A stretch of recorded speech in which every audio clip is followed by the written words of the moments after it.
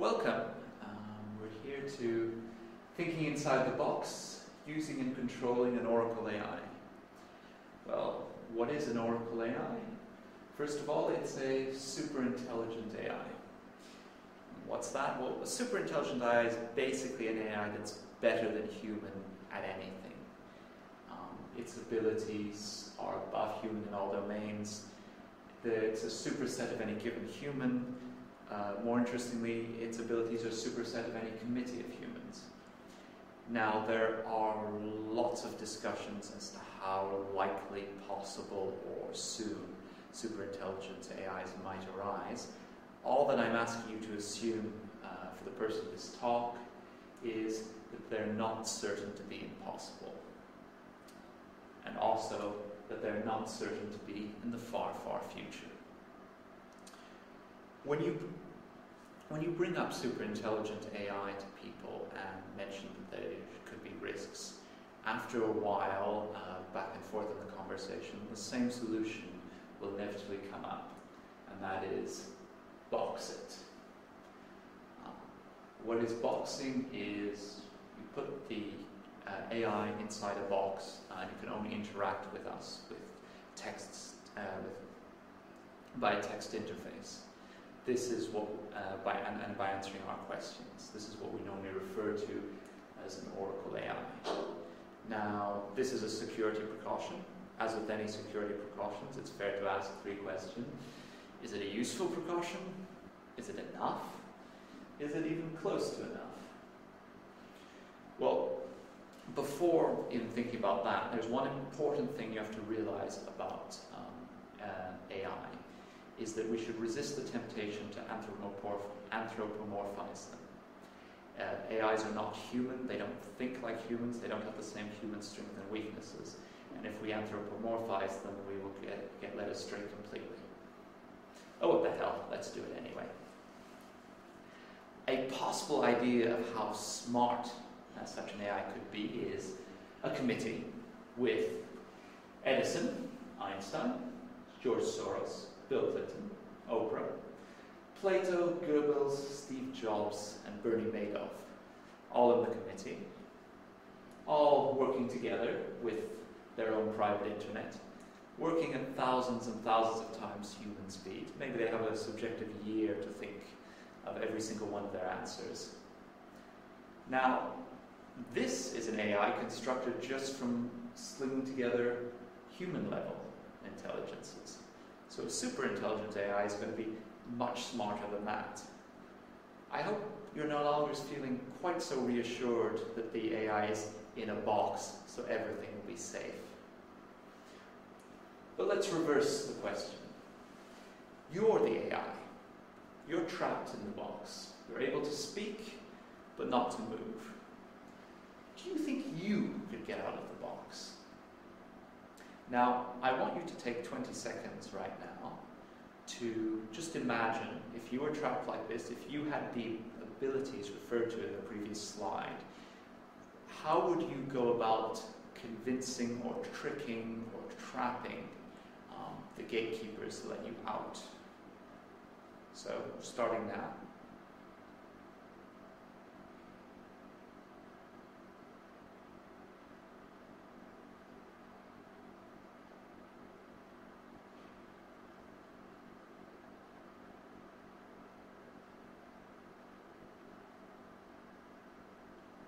Okay, I hope you came up with ingenious solutions. They're always quite interesting. One experiment that was done was by Eliezer Yudkowsky. He decided that he would play the role of the AI inside a box and interact with a gatekeeper, someone who was supposed to keep it inside.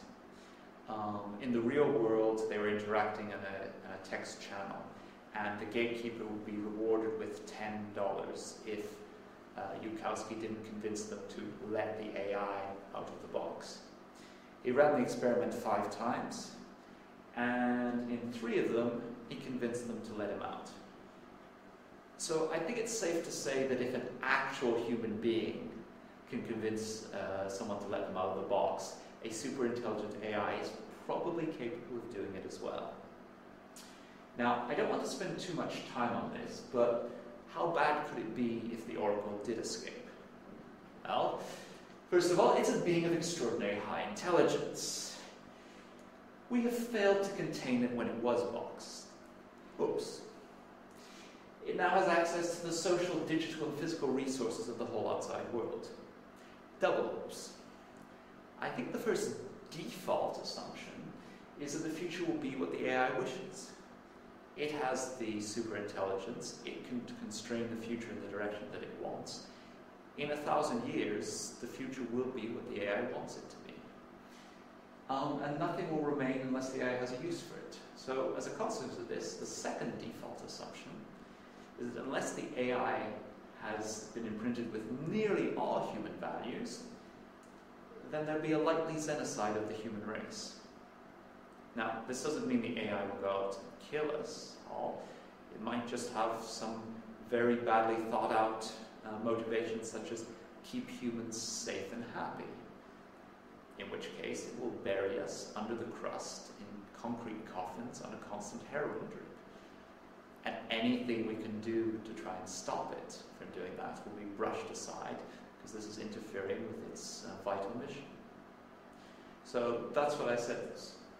Unless we've got all the human values, the human race as we now know it will go extinct. There might be something surviving, but it won't be humans as we know it.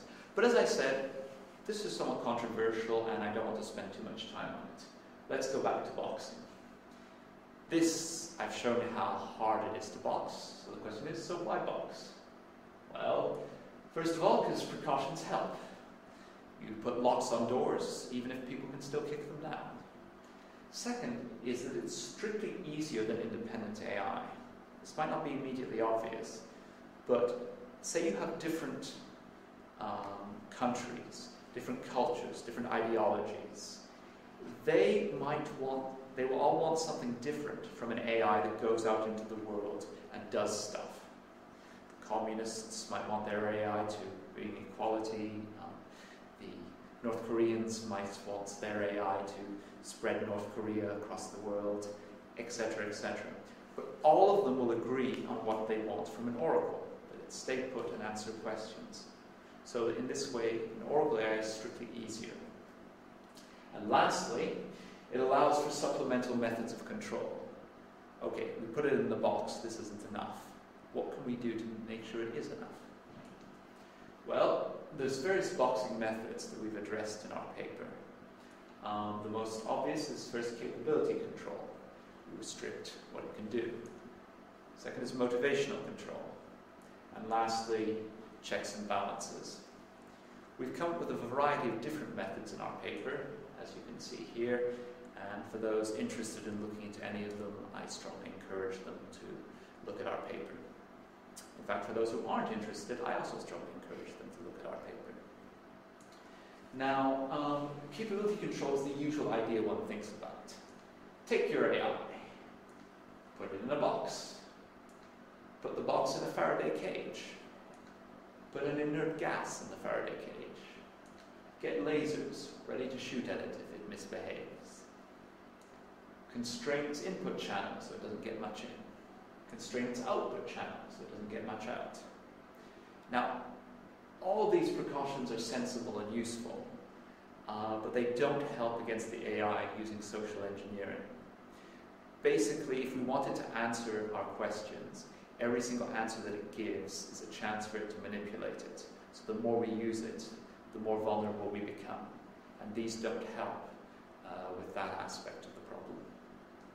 Now, the other aspect is checks and balances, which all revolve around catching the AI misbehaving in some sense.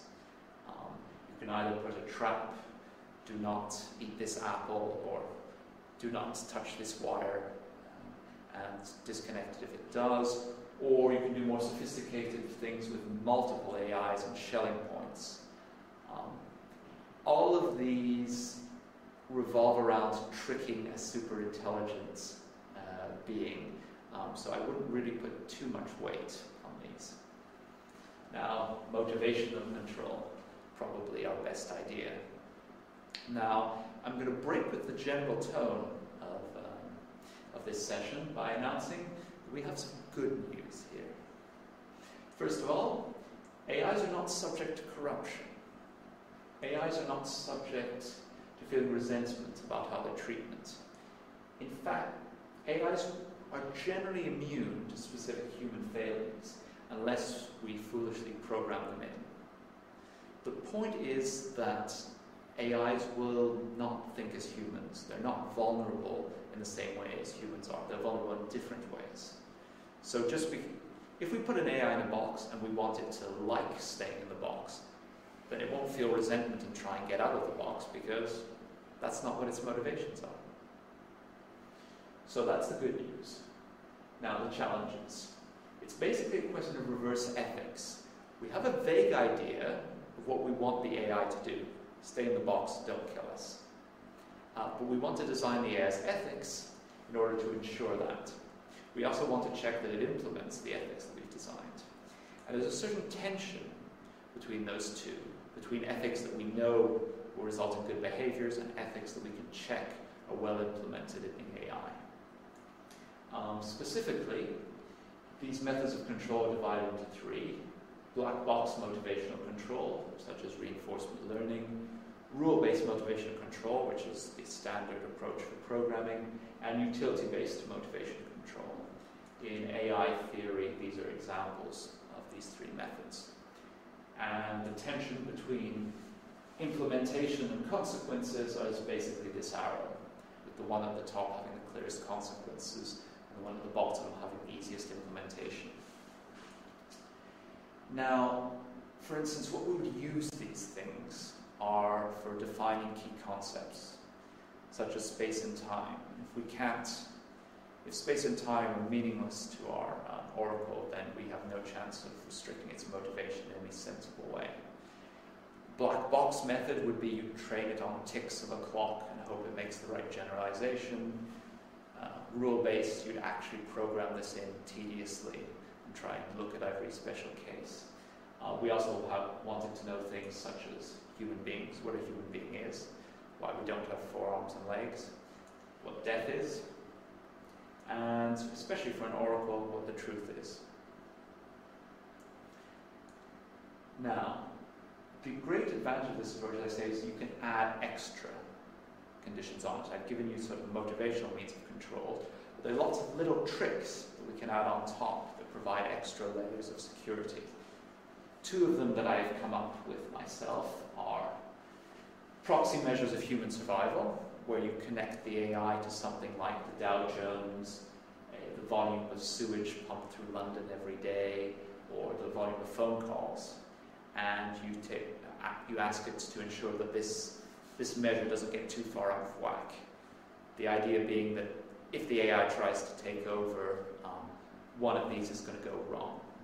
This is an indirect method of keeping it controlled. There's lots of problems with it, I know, but it is an extra precaution that you can layer on. Another example, utility-based motivation control, calculated indifference. Again, look at this in our paper or on my own paper on the FHI website. The basic idea is to make it completely indifferent between two situations. The example in there is we make it indifferent between whether explosives that we put inside it will detonate or not. So it won't try and disarm them when it starts expanding to take over, maybe giving us some time to intervene. Another thing that's very sensible for an oracle is to make it indifferent to the consequences of its own answers, so that it doesn't think, but if I give this, then they'll do this to me, or something of that nature. There's a lot of useful little tricks that this could be put to. But in conclusion, super intelligent AIs are dangerous. Control methods are progressing slower than AI. Trust me on this. I know virtually all the methods of controls, and there's a long way to go. Oracle AIs are somewhat safer, but still not safe.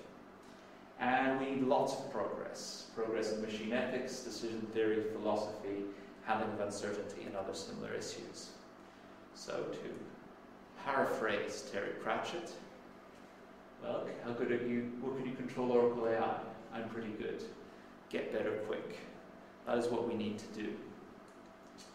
Now, but for the future progress, the good news is that most of the ideas on controlling oracle AIs have been created by people in this very room in the course of the year. So though there is a lot of need for progress, there's also a lot of potential for progress. And in conclusion, thank you. Any questions?